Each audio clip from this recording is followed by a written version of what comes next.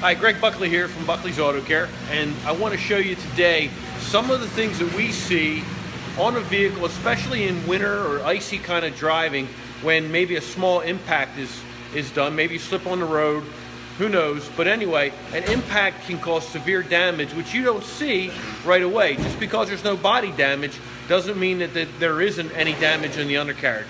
Now, you can see under here where the lower control arm on this vehicle is completely bent.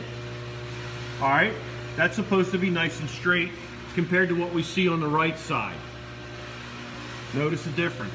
Now, we come up here and we can see a bent inner tie rod. Our tie rods are worn and broken.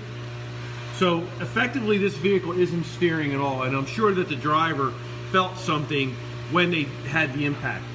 And over here you can see at least the tie rod is straightened.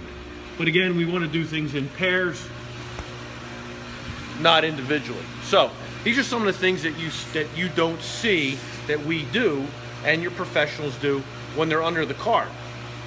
Any kind of impact that you have, no matter how minor, needs to be inspected for your safety, because you never know what have come loose, what's broken, what is out of alignment at a minimum.